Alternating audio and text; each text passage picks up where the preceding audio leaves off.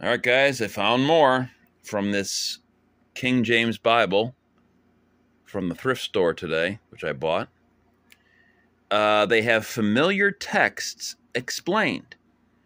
Now, growing up, guys, in a King James only church, one of the most famous verses I remember, even growing up, was from Job.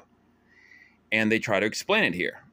It says, "In what sense is it true that the Lord giveth and the Lord taketh away?" In quotes, by the way. So in other words, if it's in quotes, that would mean they're taking it right from the scripture. Well, if you go now to Job 121, here it is. "The Lord gave, and the Lord hath taken away." Guys, that's a change. It used to be "the Lord giveth, and the Lord taketh away." Even, guys, I just did a quick search. You can find lots of residue on this one. Look at this, from a few years ago. The title of this article, look at it. It says, "The Lord giveth and the Lord taketh away."